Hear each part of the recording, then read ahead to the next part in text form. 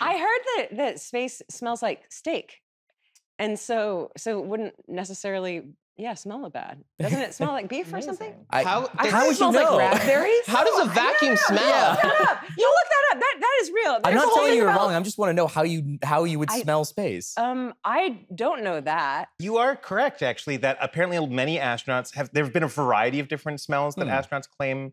Steak is one of them. Apparently, almond cookies is another one that's been described before. This article reminded me that there is also a giant cloud of actual drinkable alcohol in space also What? that they've Really? discovered Challenge before. accepted. It's called ethyl formate, and it smells and tastes of raspberries and rum and could actually get you. Oh, wow. Yeah.